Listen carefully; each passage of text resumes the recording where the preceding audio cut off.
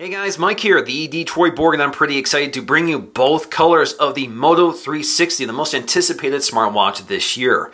So we have the black version and the gray version. The gray version has a gray Horween leather watch band with a stainless steel watch face. The black version has a black Horween leather watch band with a black painted stainless steel face. This looks a little more stealthy, and I think this one looks a little more jewelry-like. Both retail for $249, so about $250. Now both of these are running Android Wear, so any Android phone running 4.3 or newer and supports Bluetooth LE will work with these watches. Now both of these have circular displays with a 1.56-inch diameter display with a resolution of 320 by 290. They're using IPS LCD technology instead of OLED, like Samsung's watch does, so these work a little bit better outdoors, but they're not quite as vibrant. They don't quite have the same off-axis viewing of an OLED display. Now in terms of specs, they have a TI OMAP 3 processor, of course pretty low end, 4 gigs of internal storage, and half a gig of RAM with a 320 milliamp hour battery. Now battery life is estimated to be about 1 day depending on use, so plan to charge this overnight. Now both of these come with gyroscopes, accelerometers, a compass, a pedometer, and a heart rate sensor. We also have dual microphones which are waterproof because this is IP67 certified, so it can be submerged in water for a limited period of time. So of course with a circular watch we have to have circular packaging, which is quite nice here. So I'm just going to cut the plastic along the side. So we just have these 3 tabs to cut along the side. Alright, so just lift the lid here, shouldn't come right out. There we go. So if you look inside, you'll see Moto 360, a little padding here for the watch face, which is right there. And inside we'll find our Moto 360 in this little cradle here, looking really sleek. So as you can see here, we have this little pad to keep the watch band in shape. Just push that out, it's a little foam pad. And there is the watch band. You can really smell the fresh leather in here. So this is Horween leather by an American manufacturer. It looks really sharp. You can see that the inside is more of a velvet sort of texture. The outside is a shinier leather texture. We have our watch face, which is covered in plastic. Let's go ahead and peel that off. Really sharp looking. We also have a piece of plastic covering the back panel, so let's go ahead and peel that off. So behind this cradle, we'll find all the accessories. So the first thing I see here is the wireless charging dock. So let's go ahead and pop this out of here. So toward the back, you'll find your micro USB charging port. At the bottom, you'll find this rubber foot with the Motorola branding. This grips onto a table, prevents it from sliding off. It's also pretty nicely weighted here, so it shouldn't come off too easily. And then we have the charging surface, as you can see here, which is where the watch rests in.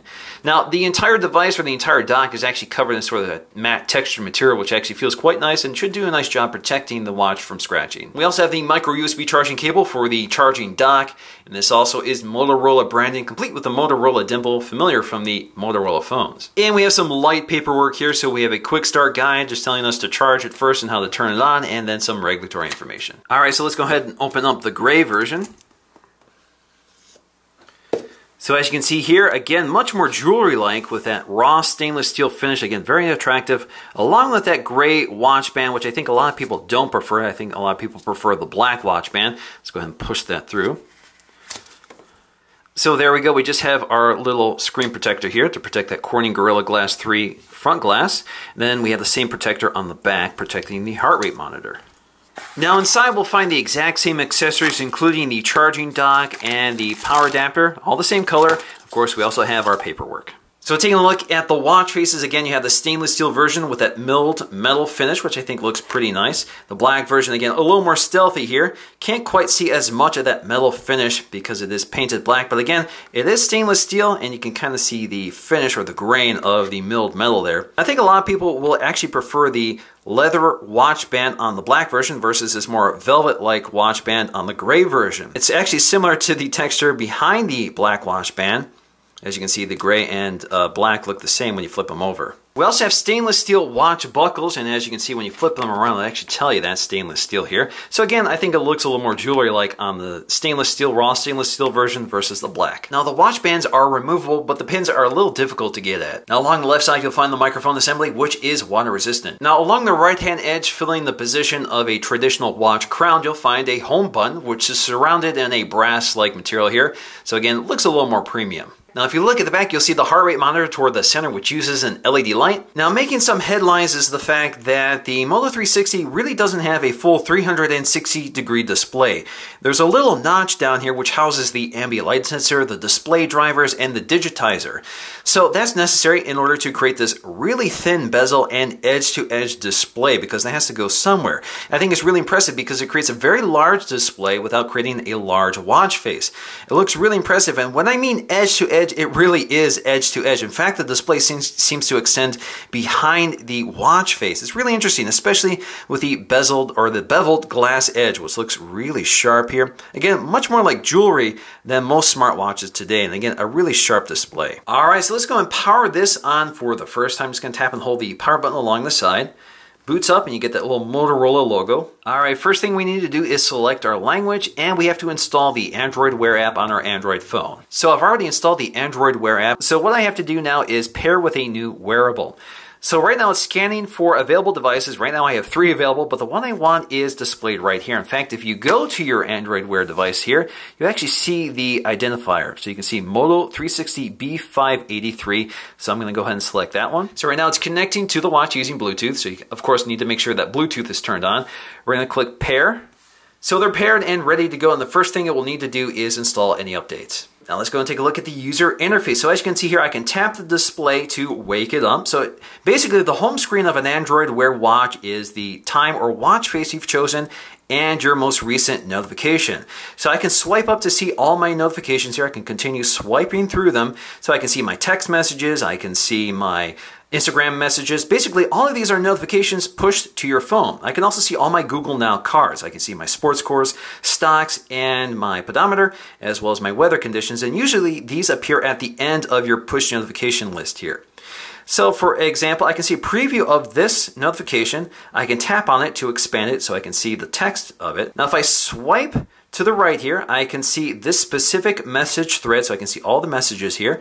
And I can swipe to the right again to act on it. So I can reply via SMS, or I can have it open on my phone. So if I go to reply to SMS, this is a test of voice dictation. So now I could send it or cancel it. Now I can also just dismiss this by swiping to the right. I can also just wake up the watch by twisting my wrist, or I can hit the power button along the side to either wake it up or put it to sleep. Now you can also mute the display of the watch just by putting your hand over the watch face. Now you can also swipe down to see your battery status as well as your date, and you can mute your notifications. So as you can see here, you get a little mute icon here. If you want to unmute it, just swipe down again. And again, this also has a vibration motor in here, so you receive notifications through the vibration motor, not a speaker. But of course your phone will also sound if you have that turned on, so you can hear both your phone and feel the vibration on your smartwatch. Now when you're on the home screen, you can also say, "Okay Google, what's the weather like today?"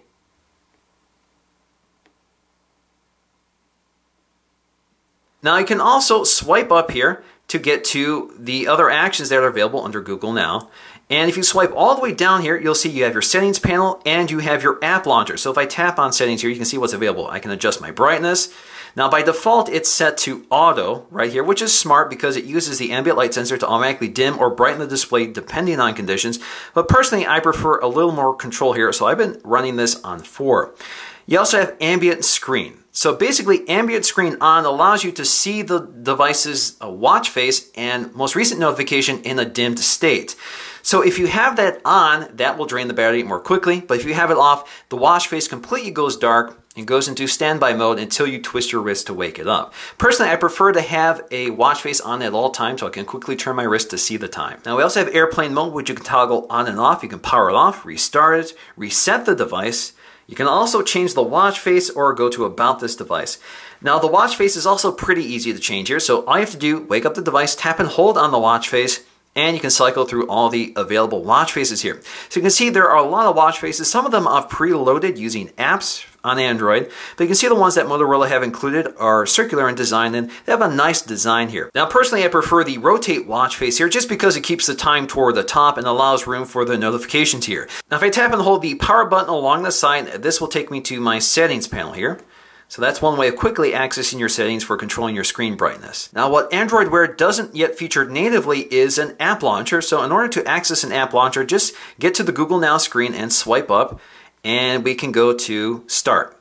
So if we go to the Start panel, these are apps. Some of them come preloaded with the watch, including the heart monitor, as well as apps I've downloaded from the Android Google Play stores. Now this app is designed specifically for the Android Wear watch. All I have to do is download Android apps that support Android Wear. So you can see here I have my light controls for controlling my hue lights. I can turn them off or turn them on.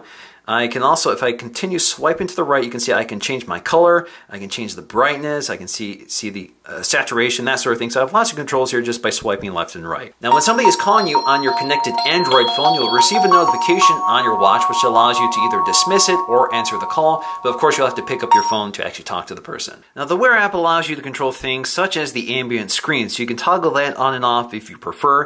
You can also select whether you want to see cards on a dim screen or not, and I say always show because it allows me to see my most recent notification. You can also silence the connected phone if you prefer, so only the watch pushes the notifications. You can also show calendar events, and you can resync all the apps from your phone to your watch if somehow they fall out of sync. You can also prevent some apps from pushing notifications to your watch. So for example, if you don't want Instagram to push notifications, you can select that, or of course you can remove it. Now Motorola also offers a free app for controlling your Moto 360. So for example, you can see your watch faces, you can see your wellness profile, as well as your geolocation for the watch. So you can see the ones that are available, and you can select the one you want directly from this app instead of selecting it on the watch itself. Now I also have some customization options here. So for example, my preferred watch face can be either white or black, or I can select some of the color choices here. So you can see blue is by default, but I can also select red, click update, click OK, and it will push the update to my watch. So although some text tends to be cut off at the edges, especially when you're scrolling up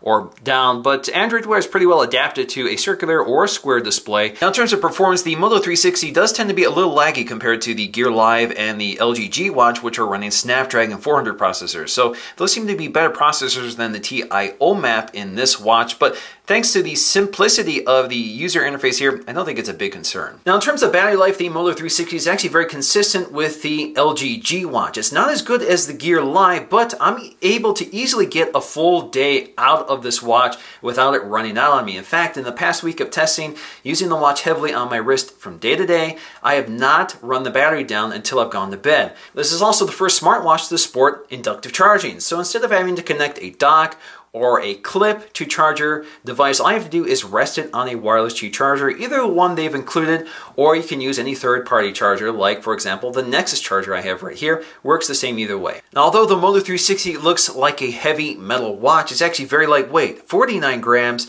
versus 59 grams for the Gear Live and 63 grams for the LG G Watch. So it's one of the lightest smartwatches out there right now.